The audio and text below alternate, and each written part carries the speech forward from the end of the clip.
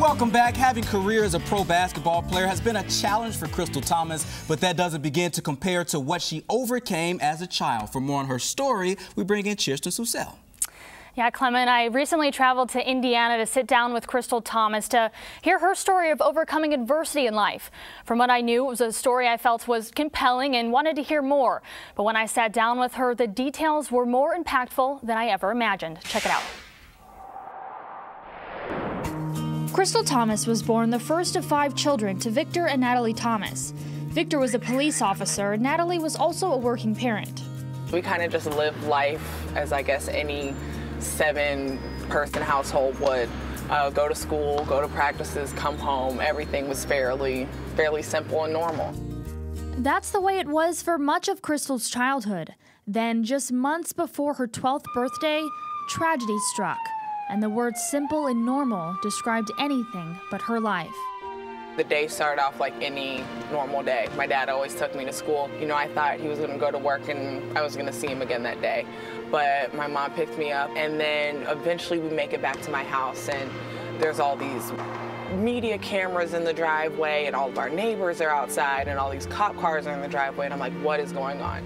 And so we walk in, and my mom tells us that my father had been incarcerated. And I mean, I'm 11 at the time, so I don't really know what that means. I mean, I know that he's a cop. He's supposed to be the one doing the arresting, not getting arrested. And so I went from being an 11-year-old kid to an 11-year-old adult almost overnight. Victor Thomas was arrested during a cocaine and stolen property sting and was sentenced to 7 years in prison. His absence was felt in the home, and as the oldest, Krystal's help was necessary. But just a few months later, the family needed her more than ever.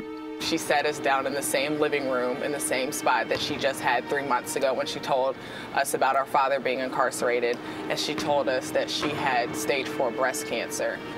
It stunned me. I didn't really know how to take that news. I mean, it was hard because she got diagnosed and then it was right into surgery, chemo, everything just flooded from the second that she told us. From that point, I was pretty much the leader of the household. Krystal really took on a lot. She was the oldest. She took on all the responsibilities kind of that my mom couldn't do, was too sick to do. She started driving really early. She would try and get us meals, you know, get us ready for the day. Just whatever she had to do for us, she would do it. There was days where I was just like, this can't be real. You know, this has to be a night where when I wake up, you know, life will be back to how it was. I would always pray for my mom to be healed, but eventually I knew that healing her was not going to be earthly healing. It was going to be for her to be let go, to go home, and to be in a comfortable place where she was no longer in pain. Natalie Thomas went to be with the Lord in January of 2006, leaving behind her 5 children and a husband in prison. But she also left them with a plan for hope and a new beginning. Mr. and Mrs. Luzio, tell me about this plan you guys made with Natalie that ultimately led you to have 9 kids in your household. Thomases had children the same ages as we have, so you just meet one another and do life together when you're in basketball. You know, I think we were actually, it was at our house, we were just sitting at the dinner table and talking, and we just told her that, you know, if anything should ever happen to her, that we would gladly take on the 5 kids. She changed her will, and upon her death, we became the legal guardians of the kids. They probably didn't sleep that much when we all lived in there because they really went over and beyond to make sure that we felt welcome, that we felt loved, that we needed whatever it was. Now at the age of 16, this also meant Krystal could focus on her childhood dream, to attend Duke University, and it came as no surprise to her family when they offered her a full-ride scholarship to play basketball.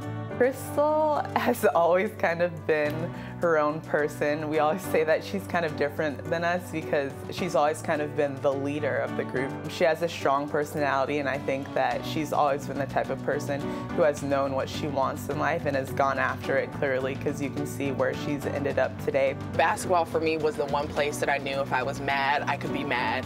If I was sad, I could kind of transfer the sadness into energy on the court. If I was happy, I could just go out there and enjoy playing basketball, get my mind off of whatever was going on at home, and just kind of play.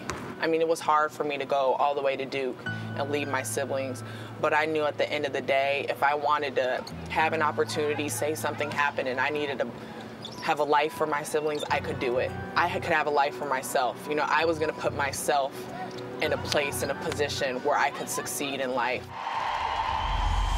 During her collegiate career, Krystal left her mark on Duke's record book. She became the second player to ever record 300 rebounds in a season and ranked second in career blocks in school history. But with her success came a new dream, as the possibility of making it to the WNBA became a reality. When you grow up, you know, you have aspirations of playing professional basketball, to play in the WNBA, and it seems like such a dream at that point. But to be here, to be at the end of my college career and actually have this happen, is truly a dream come true. Krystal finished her senior year in record-breaking fashion and was drafted in 2011 by the Seattle Storm, and has since played for the Phoenix Mercury and overseas for teams in France, China, and Spain. But before the start of the 2014 WNBA season, Krystal was released for the third time in her career. Just like I faced hardships in my life, I'm facing hardships in my career also. But having been through the stuff that I've been in the past makes basketball challenges a little bit easier. Her dream was put on hold once again, but not over. Krystal was quickly picked up by the Indiana Fever, where she's also had the opportunity to rebuild her friendship with former Blue Devils teammate Karima Christmas. They both assure me life in the WNBA isn't easy. It's hard. You have to really kind of be mentally tough. When you're playing in the league, especially now, you know, you got to pick up stuff quick, and you got to take what the coaches are telling you and just roll with it and try to get better every day. Since she was 11 years old, Krystal has faced many hardships most have never endured. But not only has she turned tragedy into triumph, she set an unforgettable example with her compassionate character and unshakable faith. She's someone that I can, you know, look up to. I mean, we're barely months apart in age, but it's someone that, you know, she's been through so much, and you don't really see her like taking it to a point where it just brings her down, you know. It's something that she'll talk about, and she'll be like, you know, I got through this, my siblings got through this, and we prevailed over everything that went on in our lives, and it's amazing to see the progress from when I first met her till now. One of the things for me is it's an opportunity for me to inspire people around me, for me to share a story of some hard times that I went through and be able to help other people out. You know, one of the greatest highlights of my days or my weeks is if I get to talk to someone about my faith, or if I get to share with someone what I went through, because it's not just a thing. Like, for me, it's my life.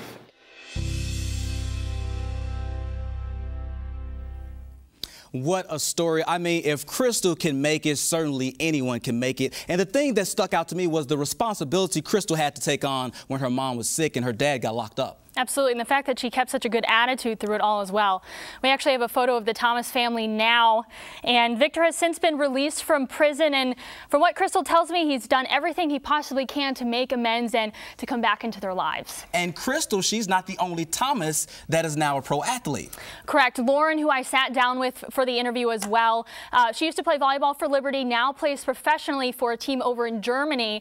And, you know, what's really interesting, and maybe an underlying theme as well to this whole story, is that every single one of the Thomas kids and the Deluzio kids have all found immense success in sports. I mean, that is just a talented bunch. Great job by you, Kirsten. Great story, really captivating. You told it very well. Matt, that will do it for us over here. Let's go back over to you.